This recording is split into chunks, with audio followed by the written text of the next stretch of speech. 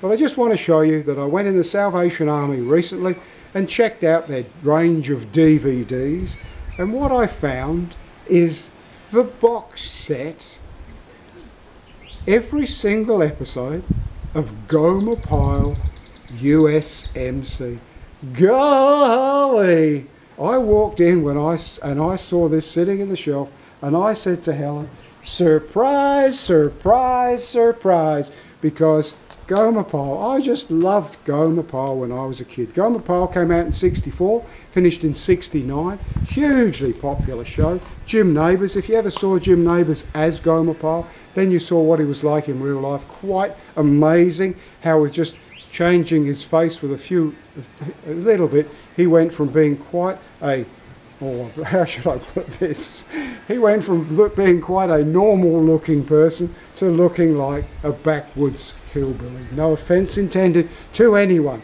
So anyway, when I picked up this box set, it was unopened at the time, it was still all sealed, every single episode, and when I look, it's not just every single episode of Gomer Pyle that was ever made in the history of the planet, but it also includes the very first episode, which actually wasn't Gomer Pyle USMC, it was the Andy Griffith Show. And so the very first episode was an episode of Andy Griffith where Gomer was in it, a small part, as a mechanic, joined the Marines in the Gomer Pyle, joined the Marines in the Andy Griffith Show, and then went on to have Gomer Pyle USMC. It also contains, would you believe, I'm a big Lucille Ball fan, won't get sidetracked there, but I'm a huge Lucille Ball fan, and it includes an episode of I Love Lucy that Gomer he was in, not the star, but Gomer Pyle himself was in the episode of I Love Lucy because Lucy was in the Marines. So there you go. You say, oh, I haven't told you the most exciting part. Box set, every single episode, and some bonus episodes, sealed, never opened. It was $10. And when I went up to the counter thinking I'd got a bargain, the shop assistant turned to me and said, surprise, surprise, surprise. There's a 5% off. I mean, I don't like taking any discount from the Salvos because $10 was cheap enough as it was.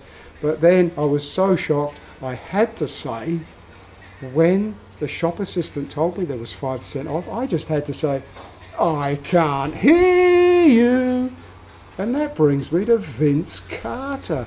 Now, if you've stuck with me this long, you are going to hear the best and saddest part of Gomer Pyle. And what that is that Vince Carter was the sergeant in Gomer Pyle, and in every episode he always said, I can't hear you.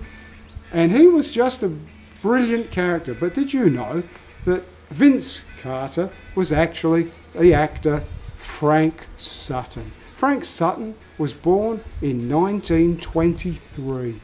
And when he was just about to leave his teens, just about to turn 20, the day of infamy had happened and Pearl Harbor had been attacked, and filled with patriotism, he immediately went to join the fair income USMC, the Marines. And when he went to join the Marines in '43, he got told, very sorry, you are colourblind, we can't accept you into the Marines because of your colour blindness. He left the Marine recruiting section and went straight to the US Army, who took him. He joined the Army, and he then went straight to the Pacific Theatre.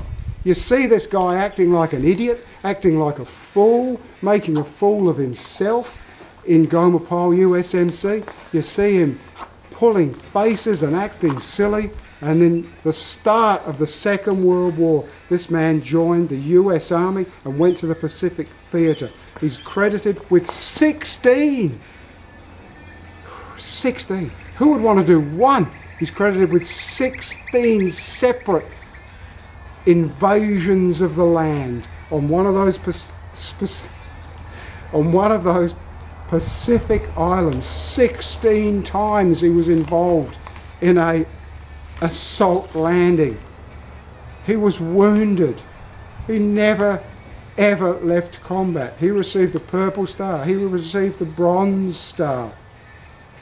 He stayed in the army after the war till 46. What a damn hero that man was. I can't hear you, making a fool of himself. And he was, all those years, in the Pacific Theatre of World War II.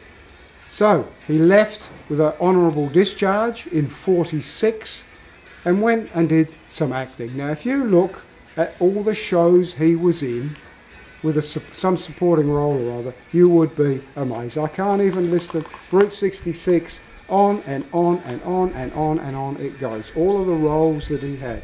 Then in 64 he got the part to be in the Andy Griffith Show, to play the recruiting sergeant in an episode that was Gomer was going to try and join the Marines. That all turned out to be so successful that not only was there a show then made, Gomer Pyle, USMC, but Frank Sutton kept the role of Vince Carter, the sergeant, and he kept that role right the way to the end of 5 highly successful seasons.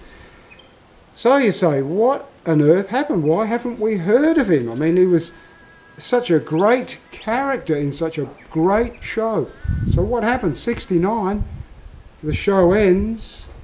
He's going to have a budding career. He wants to go on into theatre, so he goes into theatre, and within a few months preparing to do a acting job on the theatre, to go on stage at 50 years of age. He has a heart attack and dies. So there you go. The good and the bad, the sad.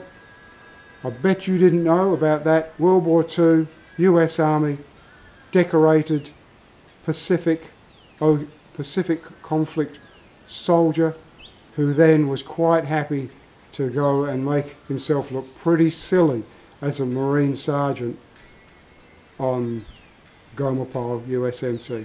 So a picking bargain for sure. We're currently working through it. Helen is not impressed.